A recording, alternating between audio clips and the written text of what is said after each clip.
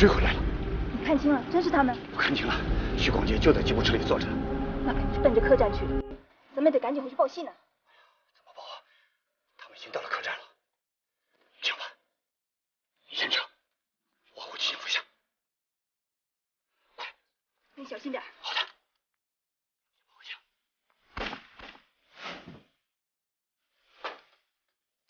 好，走。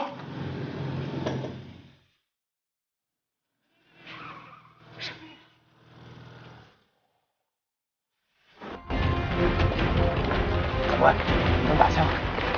就你这个小子，共军也听到枪声了。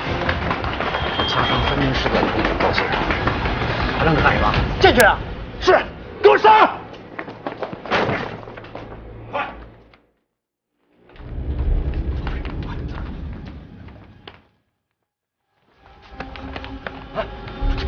要副官先生呢？坏了，他埋在里边了。教导员，你以后他们先撤，我去。注意安全。知道了。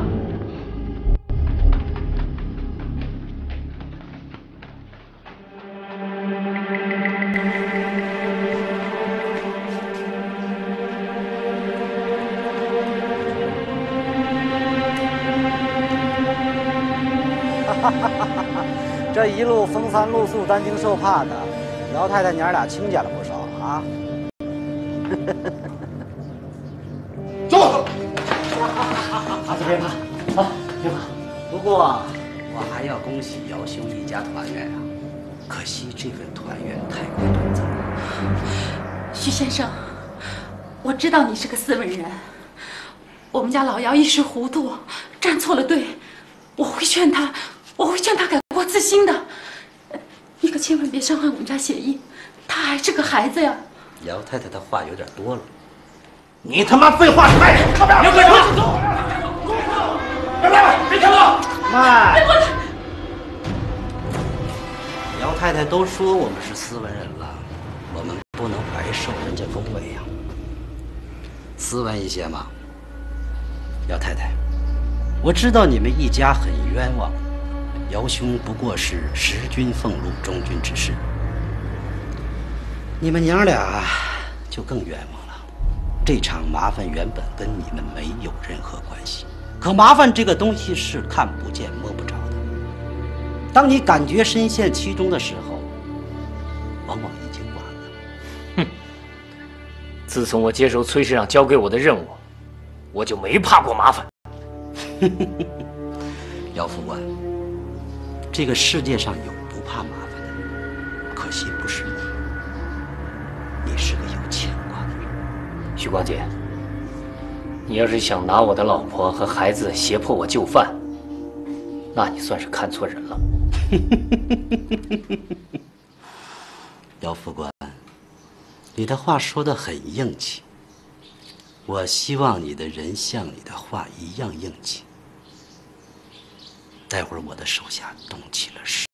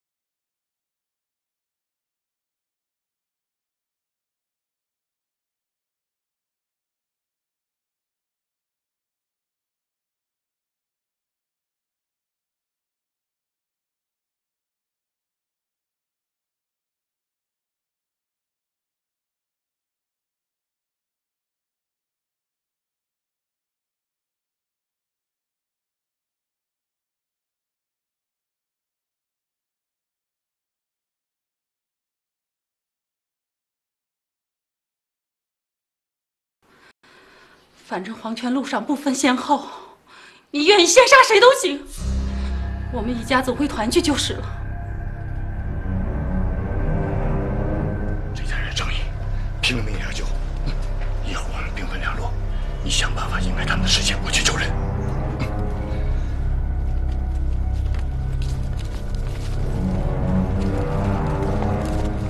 老公，小喜子到现在没回来，我是不是回去看看？我让旺年去接应他们了。怎么，你担心会出事吗？我觉得不大对劲儿啊！咱们现在赶到哪儿，人家就追到哪儿，肯定是咱们里边的人出了问题啊！咱们现在就跟正眼瞎子一样。现在没有时间讨论这个，先找个安全的地方隐蔽起来，等老黄回来盘算一下，看下一步怎么走。视死如归啊！好，做人要积德。我也不想连累无辜。姚明远，我放过你的妻女。谢谢。不要打断我。但是你姚明远既然不跟我合作，我就只能对你下手了，否则朱长官那里我没法交代。不过你放心，你死后，你的妻女我会派人送回永和的。但是姚明远，我要告诉你，你的这种牺牲是无谓的。知道为什么我不着急追那帮人吗？嗯。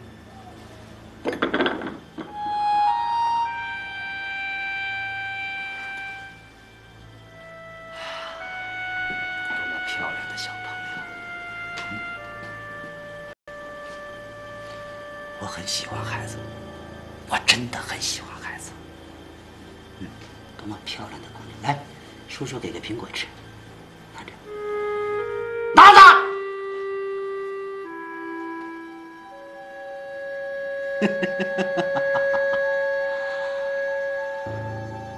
姚明远，你看这是什么？这是你用的随身电台，但它现在落到我的手里。我相信现在尖刀队的人一定很担心你的安危。他们一旦有了藏身的地点，就会给你发报。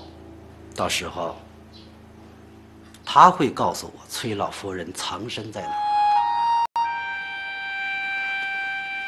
没错，我就要做那个离水面3尺不计钓钩就钓大鱼的姜太公。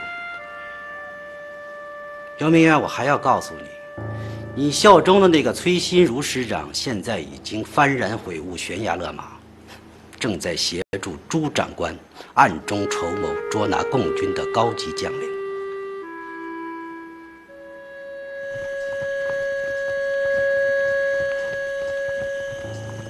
还有20里，到了关帝庙，天恐怕黑了。主任，我还是觉得深夜和崔新如约在这么偏僻的地方见面，实为不妥。万一他要是耍什么鬼把戏，咱们带的人恐怕不够啊。没关系，既来之则安之，随机应变啊！是。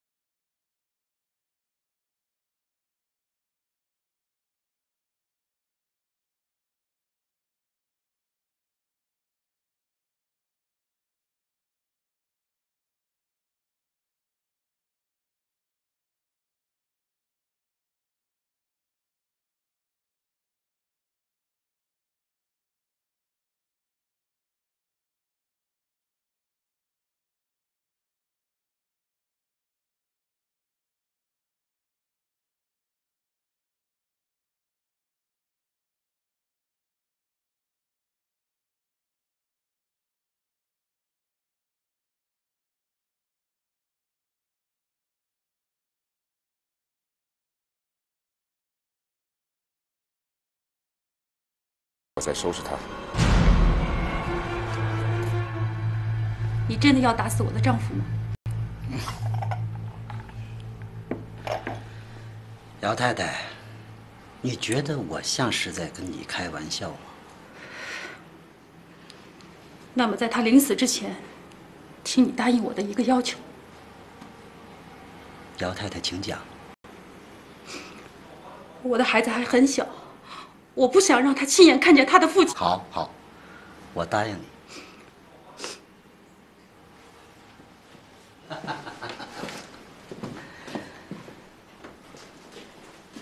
你真是个善良的太太，谁要娶到你，应该是一个福分呐。姚太太放心，我会给你的丈夫找一个清静的地方的。看好这娘俩。是。你们俩带着姚副官跟我走吧。是。走。明远，爸爸。走。明远。明远，你放心，我会把雪一抚养长大的。明远。姚太太，对不住了。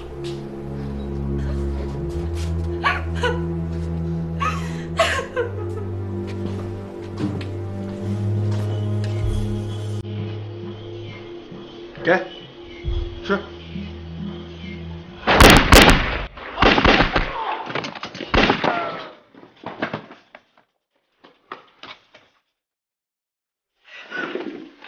别跑，我们来救你丈夫。在这儿，千万别动，听明白？姚副官，快走，快点！对。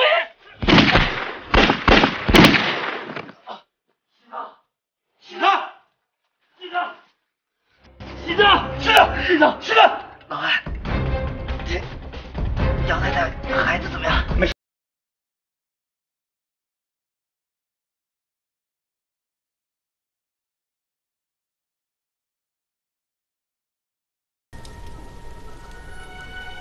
与李耀池约定见面的时间就要到了。崔心如的内心在激烈交战，局势变幻莫测。这么做到底是对还是错？现在还有时间，还来得及翻牌，还有机会罢手，取消这次抓捕行动。一旦李耀池踏入诱捕的圈套，大错铸成，自己就再也不能回头了。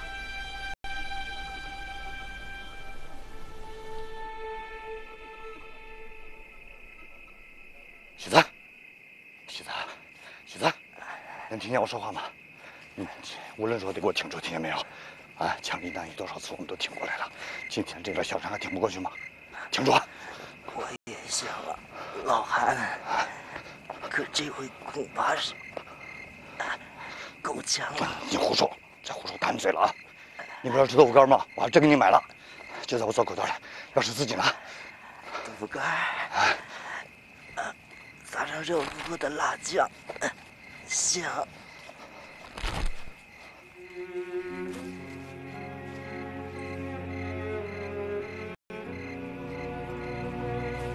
你还记不记得那小哨子拉我的手？韩大哥，他已经死了。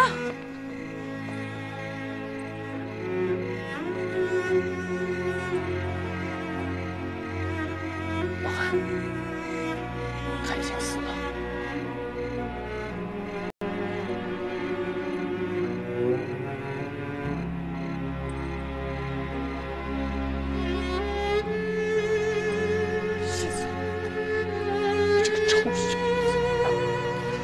不是说好了这次任务完成以后，你让我给你找个好姑娘吗？啊，我都答应你了，给你找一个脸色红红的、大脚板、漂亮的姑娘吗？啊！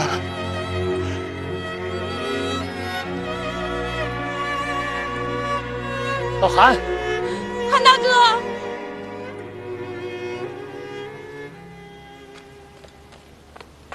师座，刚刚收到密电。姚副官发来的。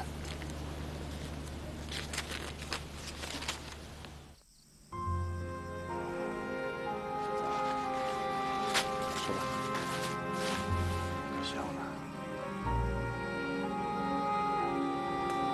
妈妈，我想把这束花插上去，行吗？擦吧，孩子。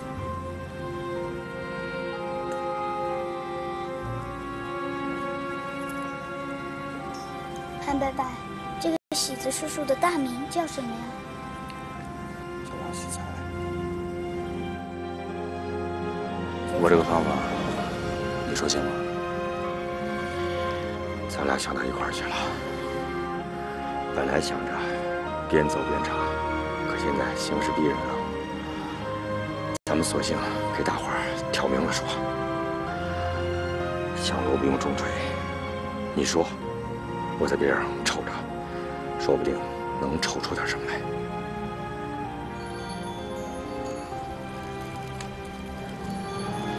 师座，咱们接下来怎么办？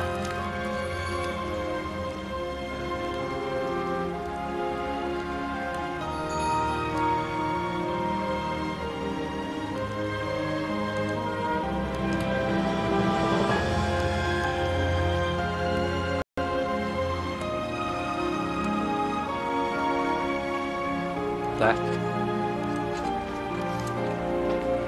师座，这真是姚副官发来的电文，千真万确。朱茂林的人一直在苦苦追杀，共军那边为了救老夫人，已经死了一个人了。仁义之事，天下谁能敌呀？人你以仁义之心待我，我又当如何呢？师座，说句不该说的，人家那边言必行，行必果，咱们这儿老是言而无信的，也太不仗义了吧？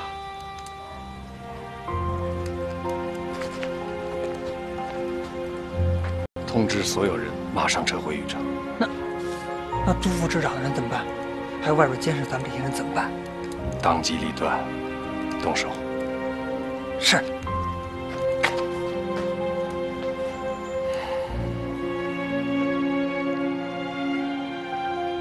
郭先生，你的话我听明白了。如果我没有理解错的话，你是说我们这些人里头有给朱茂林通风报信的人？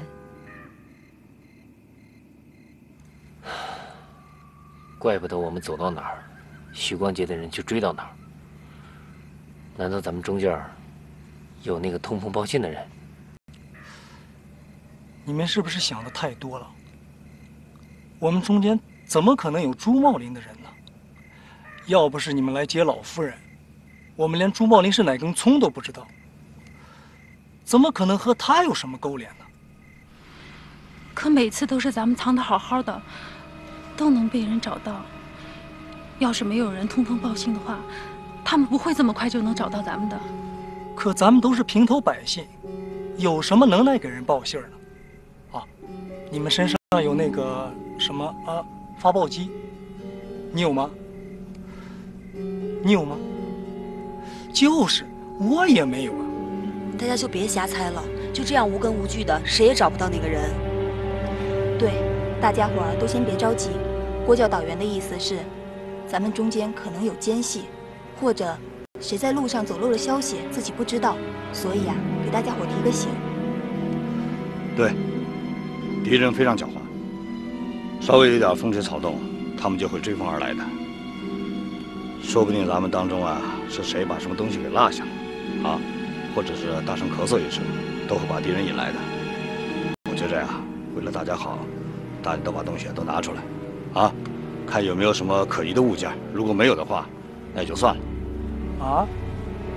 你不就是想搜我们的身吗？嗨，说搜多难听啊！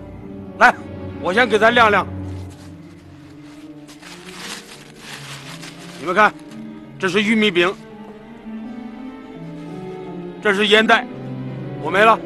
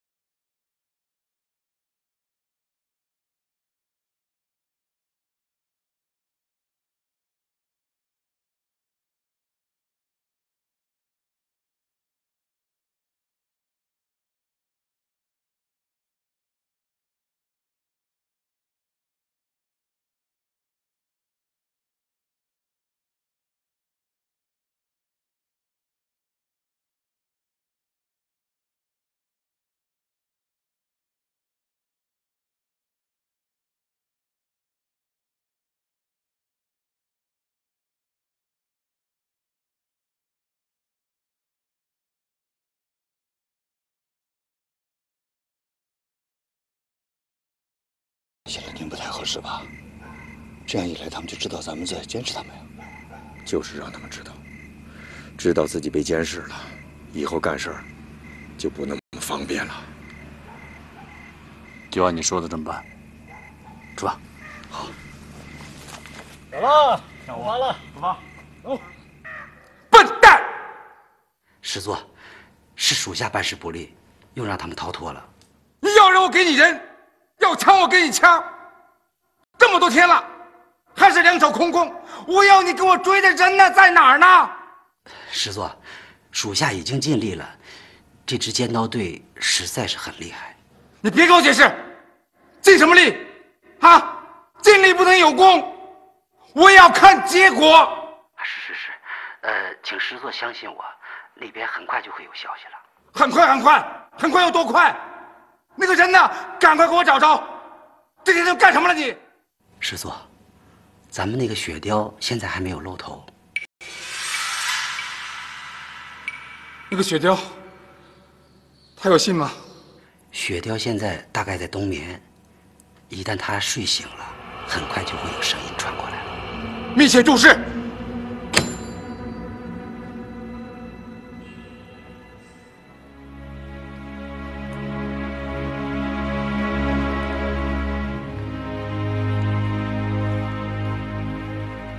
后边扶着点。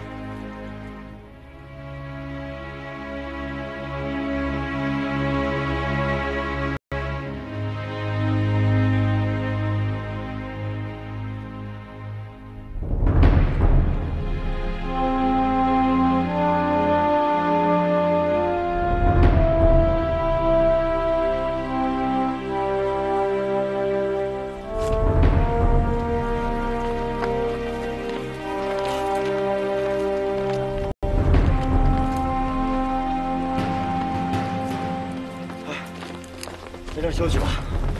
好，孩子，歇会儿。来，孩子，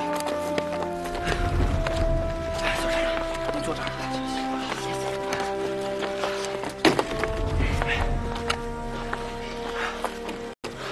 这放着平坦坦的大道不走，偏偏走着没有路的荒郊野岭，这不难为人吗？这不是？哎，飞管家，这一路啊，你那嘴就没停了，省点力吧啊，还有点路程呢。哎，翻过这个山，走出那个大林子，离玉城就不远了。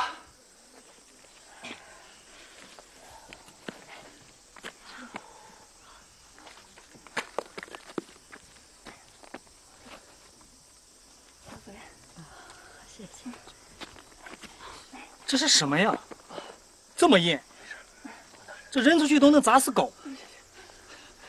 老夫人，咱们在永和什么时候吃过这种东西啊？哎呦，我这是上辈子做了什么孽哟！哎呀，顺天呐，你就少叨叨两句吧。就是飞管家，你越说嘴越干。老公，啊，你俩吃个饼吧。啊，哎，你吃了吗？没事，我不饿。走这么多路，怎么会不饿呢？来。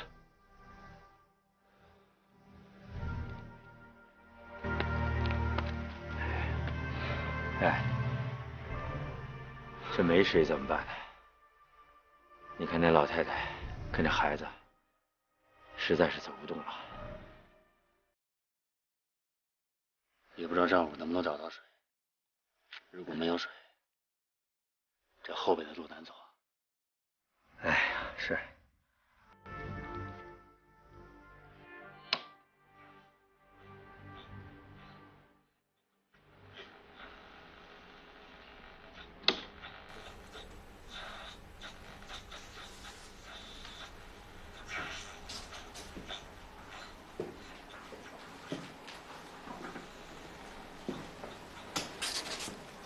长官，这个波段没有任何动静。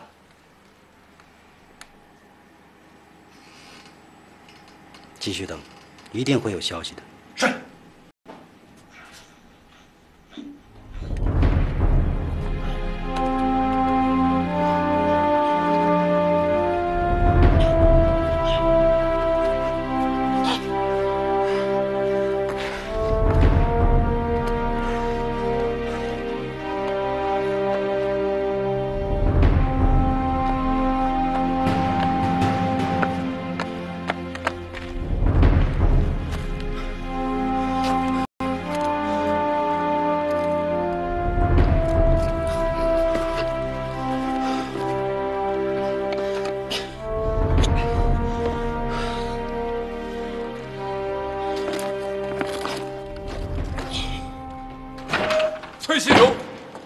答应我去抓的李药师，你抓了吗你？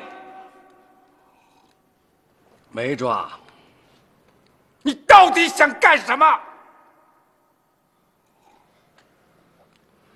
朱贤弟，既然我已经决定弃暗投明，我就不能瞻前顾后，手鼠两端。来人，把朱副师长给我抓起来！李副官，把我们调来！别走！别喊了，你的人一回来就全被我的人抓起来。姓崔的，你也不要得意的太早了。你以为控制了我，整个禹城都归你管了吗？你这个党国的叛徒，见风使舵，我不会饶了你。知总，拖出去毙了。不，先把他关到监衙室，严加看管。是。带去。走。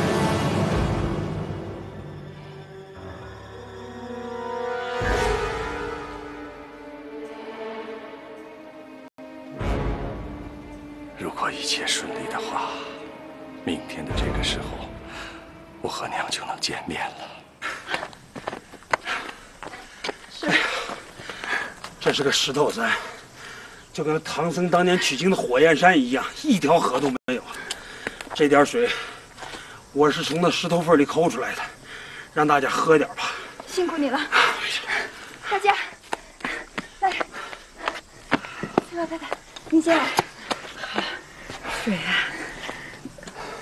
赶快给小雪一喝。求你了，哎呀，你就别。姚太太，别让了，先给孩子喝，孩子小。大家一人喝一口，喝完了咱上路。谢谢龙大哥。显义，站稳，算了，歇会儿。教导员，来，你们俩喝点。你喝吧，我不渴，你喝吧。算了，就这些水了，给老夫人和孩子多留点。来，二哥，看野果子，哪儿弄来的？我捡了一个。哎，你吃一口吧。行了，别让。哎呀，你吃一口吧。哎呀，我不渴。你不吃我就吃了啊。你吃吧。大哥，我也吃一口。嗯。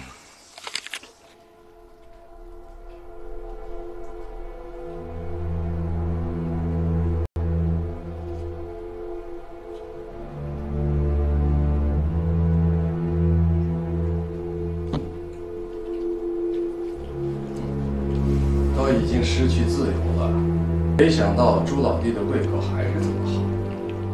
哼，你还真好意思说？这是什么破菜啊？全是豆腐！我告诉你，现在给我来一大盆红烧肉，我照样吃得下。还挑伙食？朱老弟，你的心胸也太宽了吧？这么说吧，就是到了什么山穷水尽的时候，我都会吃得下，睡得香。更何况我又不到那个时候，倒是你应该小心了。我小心什么？这么说啊，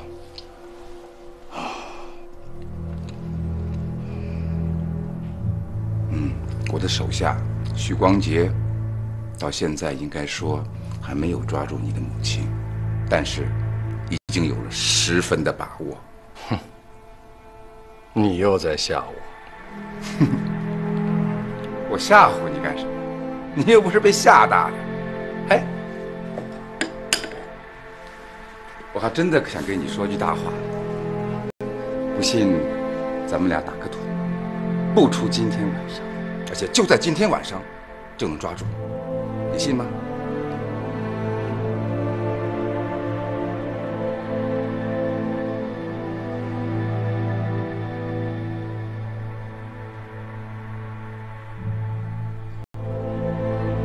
多派些人手，好好的给我盯着他。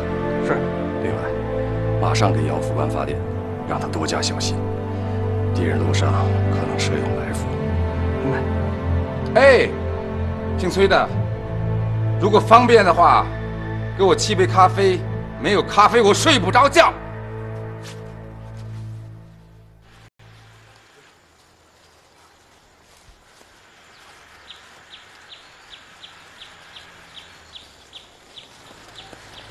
教导员，啊，教导员，让我有点头晕啊，我不行。来，放下来，歇会儿。王夫人，王夫人，王夫人，没事，歇会儿。王夫人，你让我醒醒。王夫人，点劲儿。老韩，没事吧？老韩，怎么了，老韩？啊，头晕。来，是不是累了？头晕。啊，老郭。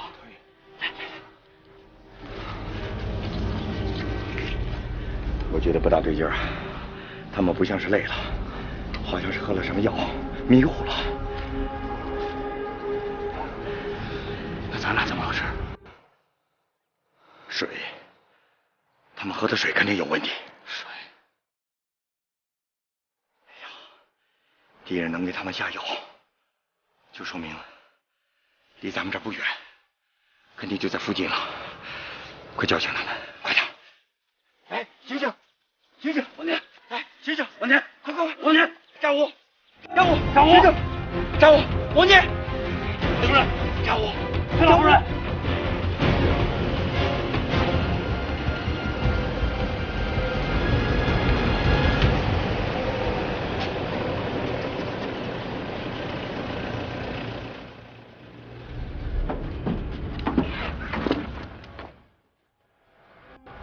应该就在这片树林那里，告诉弟兄们都下车，树林那里边搜。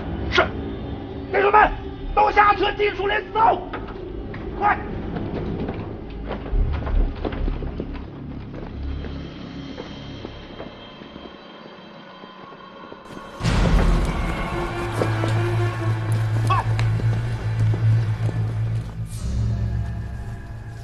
父亲后来跟我说，打了那么多年的仗，从没遇到过这样的绝境。陷入方圆几十里的深山老林，眼看太阳就要落山了，敌人却一步步追了上来。要救的人救不了，曾经同生共死的战友们，也都无力地躺在地上，怎么呼唤，也唤不响。该怎么办呢？父亲和龙叔叔不约而同地做了一个艰难的抉择。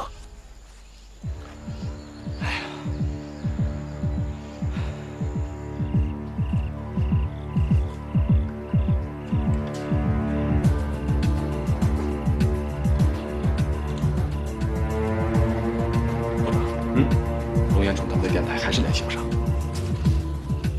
怎么回事呢？半个多小时了，一点音讯都没有，会出什么问题呢？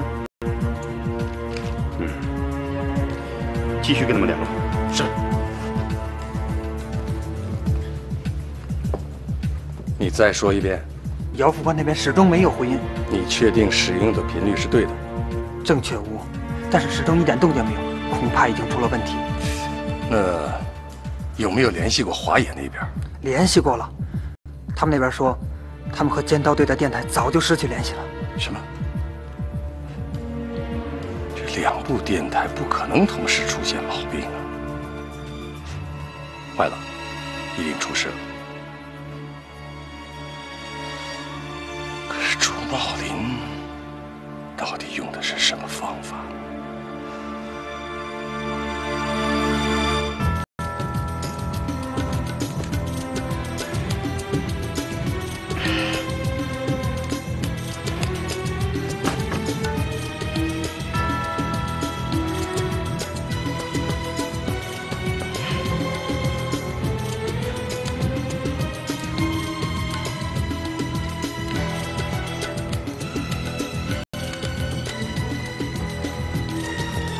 报告长官，找不到人。到接连刀。是。快。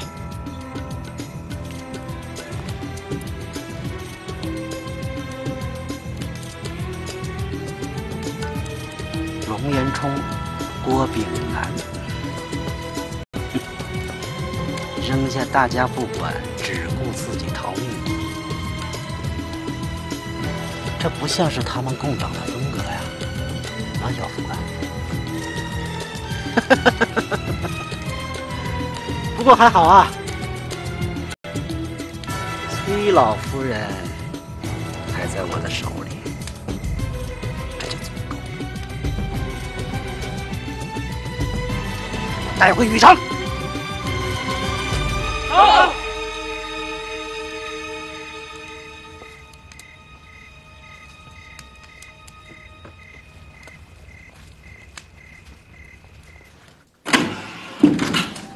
快说，你的手下对我母亲他们都干了些什么？我就知道你这个人不仗义，肯定没有给我带咖啡过来。姚副官哑巴了吧？联系不上了吧？一看你就慌了。我知道人慌无治，你可以求我呀。你跟我说实话，我母亲她现在是否安全？这个事情可不好说。我告诉你吧，我曾经嘱咐过我的手下徐光杰。我会每隔3个小时就跟他联系，如果我跟他联系不上的话，就是我在禹城出事了。即使他已经抓住了你的母亲，他也会原地待命，不会把人送到禹城来。如果过了3天还没有我的信息，那么他就知道我朱茂林在禹城出大事了。到那个时候，你母亲的安危，我可就管不了了。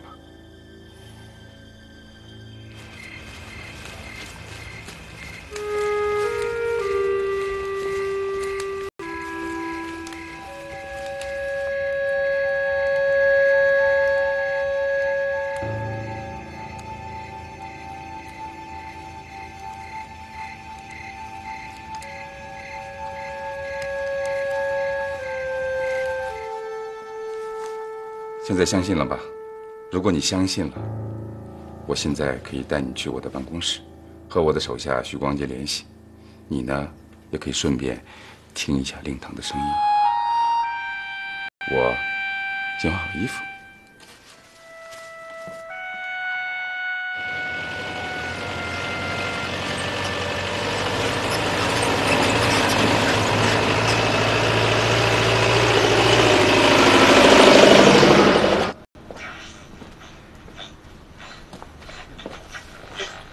接通了吗？喂，报告电话已经接通。喂，徐光杰吗？现在有人要和崔老夫人讲话。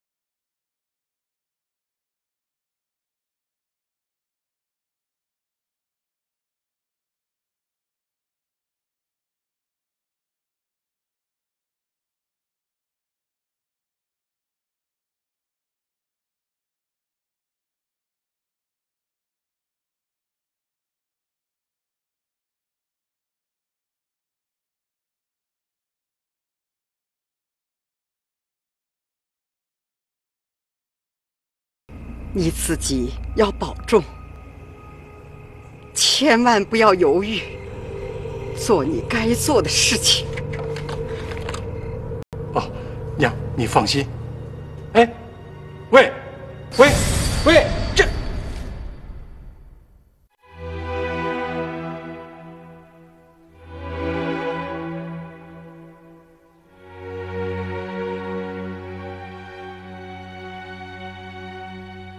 啦。